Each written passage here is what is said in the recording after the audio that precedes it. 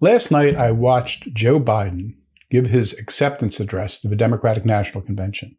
It may well have been one of the best speeches of his entire career, a long career. It may have been his best speech ever. I'll leave that to others to decide. But when it was over, I sat there staring at the television screen, completely dumbfounded. I wasn't dumbfounded because of anything he had said. I was dumbfounded because what he said was totally out of character with what I'd heard during the convention on Wednesday night, Tuesday night, and Monday night. And that disconnect between what they had been saying for the previous 3 days and what he said on Thursday night just reinforced a conclusion I'd already reached, that the Democrats know they're going to lose and that Joe Biden and Kamala Harris are simply expendable. What they're looking out for now is the future of their party. And in this video, I'm going to explain why I believe that. A political convention is basically a glorified sales pitch. And when you're pitching something, a product, a program, a book, in a book proposal, you're trying to get a publisher to publish your book, you want all the various components. If it's a presentation, you want all the people all working together to reinforce the central argument. That's how you make YouTube videos. You have a point you want to make, you have a hook to bring people in, you deliver your content, and then you wrap it up. And all the parts are supposed to fit together. They're all supposed to support whatever the theme of the video is. That's just how you do things. And that's the way a political convention should work. What's the point of a political convention? Like I said, it's a sales pitch. For what? To elect a president and a vice president. These are your candidates, and you're pitching them to the American people. Everything in a political convention should be geared to that theme, to that object. And the themes that are going to be used in the campaign should be those of the candidate. In this case, Joe Biden. So if Joe Biden is going to be your nominee and you want him to win, you should get his themes from him. What's he going to be arguing in this campaign? And then you have the speakers on Wednesday, Tuesday, and Monday reinforce those themes. Provide the hook on Monday and then bring it all together with him closing it out on Thursday. That's how a convention should work. That's how conventions usually do work. But that's not what the Democrats did at this convention. Go back and rewatch Biden's speech. What are the things he talks about? He talks about unity.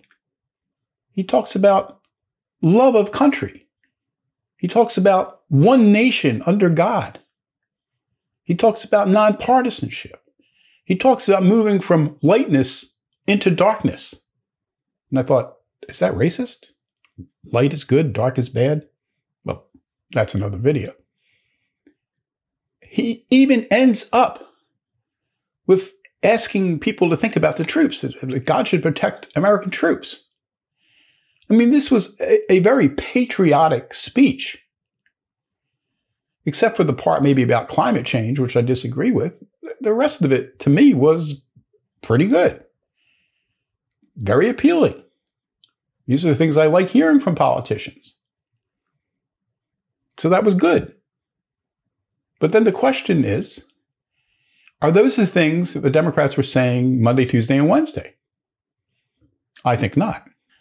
Monday, Tuesday, Wednesday, if you watched what the Democrats were doing, I didn't hear a lot of talk about protecting our troops or God save the troops, God save America, God bless America, one nation under God, moving from darkness to light. I heard a lot of Trump bashing, and Biden bashed Trump as well. But other than that, the impression you get from listening to Michelle Obama, Barack Obama, and any of the speakers in between is that this country is racist. It was founded in racism. It was founded in sexism. It's homophobic. It's Islamophobic. There's all these phobias. And it's not, obviously, not all Trump's fault. I mean, it's not like suddenly in January 2017, the whole nation returned to racism. Nobody really believes that. But Monday, Tuesday, and Wednesday night, it was just terrible. It's a horrible country. People have to protest because, immigrants come in and they have no rights and they got to take to the streets. It was a very negative view of the country, almost dystopian view of the country, Monday, Tuesday, and Wednesday night. And then you get to Joe Biden on Thursday, and it's an entirely different story, entirely different themes. I didn't see people Monday, Tuesday, and Wednesday talking patriotically, talking about God, about, God bless America, one nation under God.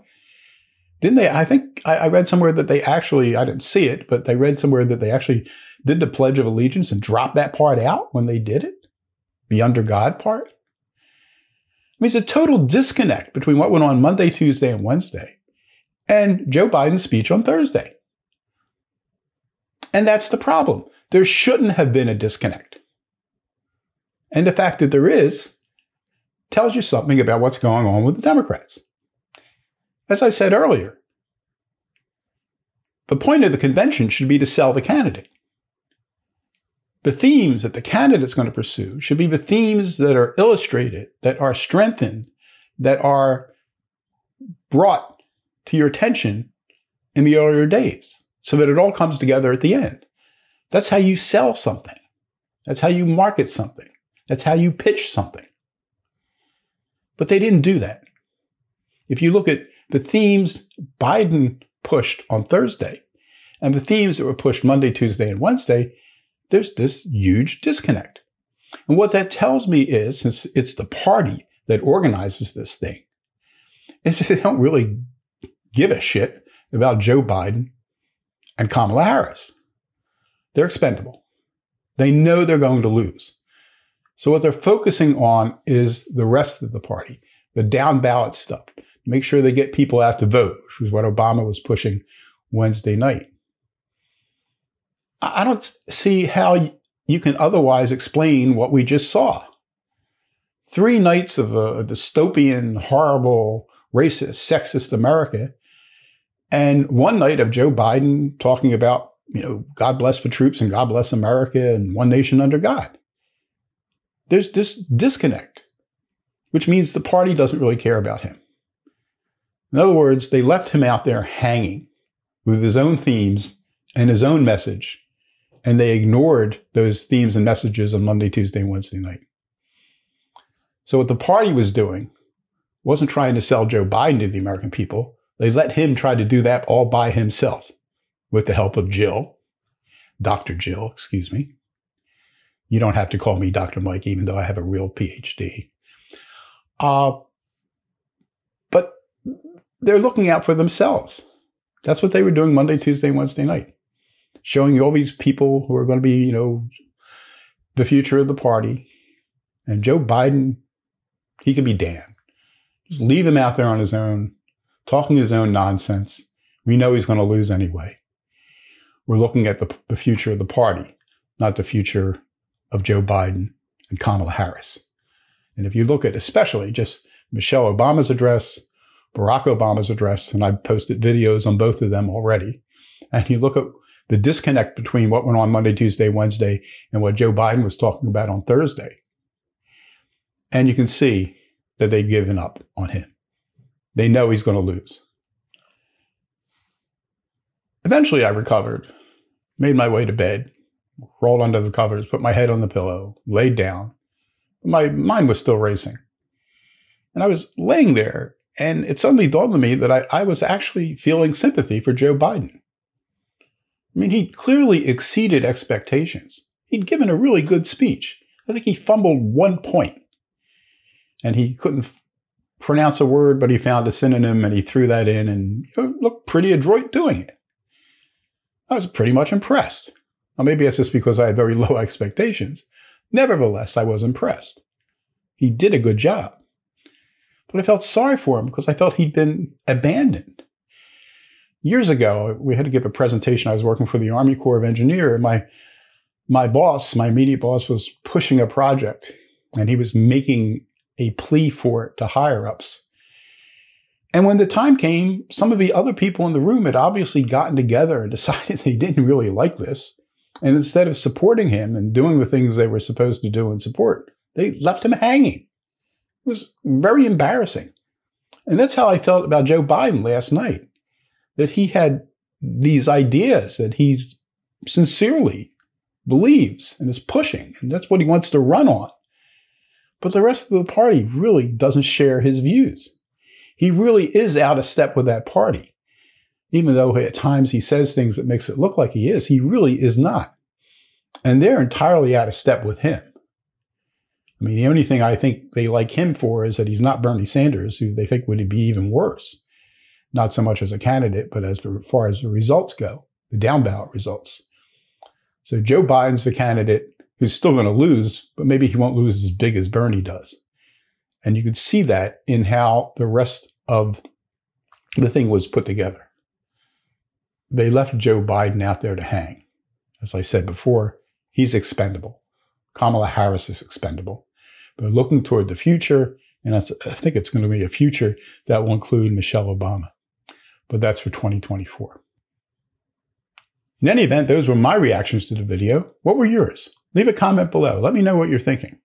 If you like the video, give it a thumbs up, share it with your friends, hit the subscribe button, hit the notification button so you know when I post new videos. And until I do, keep fighting.